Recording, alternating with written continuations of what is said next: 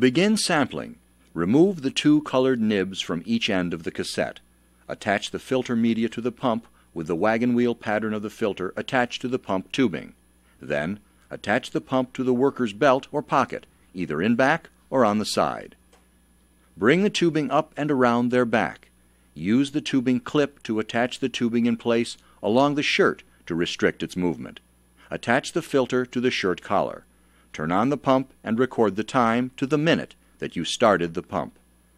The counter records the minutes the pump is operating and should read 0 when you start the test. If the sample is to be taken under a face shield, use a 25mm cassette and filter with a helmet adapter. This must be requested at the time you order your supplies. Here's a tip. Periodically check the cassette for loose particulate. The method recommends a maximum 2 milligrams loading. In dusty environments, you may need to collect multiple samples during the work shift.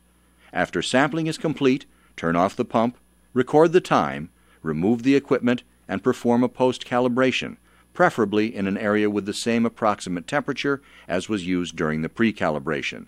Then, record the flow rate on the pump calibration sheet. Reinstall the nibs on each end of the cassettes and place the cassettes in the Ziploc bag for shipment to Galson Laboratories. Then, complete the chain of custody form. It is important that you include all the information requested in order to ensure the turnaround time of your samples. Remove the pink copy and keep this for your records. Send the white and yellow copies in with the samples to the lab in the large Ziploc bag.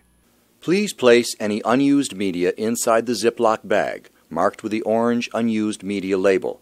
This will indicate that these items should not be analyzed and will be properly disposed of by Galson Laboratories. Questions? Contact SGS Galson by phone or IH Live Chat.